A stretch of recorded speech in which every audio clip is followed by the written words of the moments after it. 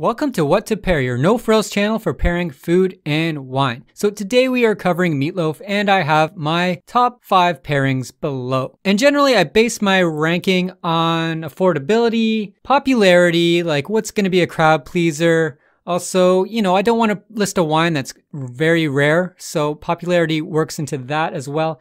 And consistency. Some wines, they might be expensive for better quality, but the lower quality wines might not be that great. My first pairing is either a Cabernet Sauvignon or Merlot. And I would suggest a medium-bodied Cab Sauv or a Merlot with a bit of spiciness to it. And these wines, they generally have, refreshing red and black fruit flavors such as cherry, blackberry, red or black currant, plum, and I find Merlot tends to lean more towards cherry and sometimes chocolatey. Whereas Cab Sauv, it tends to add more complex flavors like leather, tobacco, menthol, and green peppercorn. And this kind of adds just an extra oomph to your Meatloaf pairing. So why I like these two wines is that, generally Meatloaf, it's got quite a bit of protein in it. And because these wines are medium bodied, there's enough tannin in there that the tannin in the wine is kind of subdued.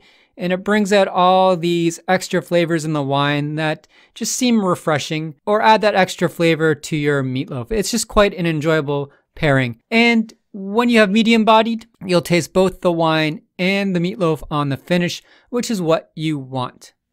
If you go like a high alcohol kind of heavy Cab Sauv or Merlot, it just might overwhelm your Meatloaf because Meatloaf is cut with, sometimes herbs and breadcrumbs and other ingredients that it might not have enough fat and protein in it to handle the tannin in these two heavy duty wines. So always go medium bodied. My next pairing is Shiraz and Merlot and I give this 4 stars. And I would select a jammy Australian Shiraz full of blueberry and dark fruit flavors. You'll also find some notes of black pepper in an Australian Shiraz. And it just goes well with Merlot again, as these flavors are refreshing against Meatloaf. Sometimes Meatloaf can be dry. It's just gonna fix that dryness in your Meatloaf and it's gonna make it taste a little more flavorful. And again, you should taste both the Shiraz and Meatloaf on the finish, which is what you want. Pairing number 4 is Zinfandel and I give this 4 out of 5 stars. Zinfandel is incredibly food friendly due to its acidity, and Zinfandel has a ton of fruit flavors. Some sometimes call it a fruit bomb. What I like about Zinfandel is that it has like a subtle sweetness and it sort of mimics ketchup. So ketchup, has that vinegar tomato base, very high in acidity and has a touch of sugar. And Zinfandel is similar. You know how you put ketchup on a burger, it just kind of makes the meat taste alive. This is what Zinfandel will do with Meatloaf.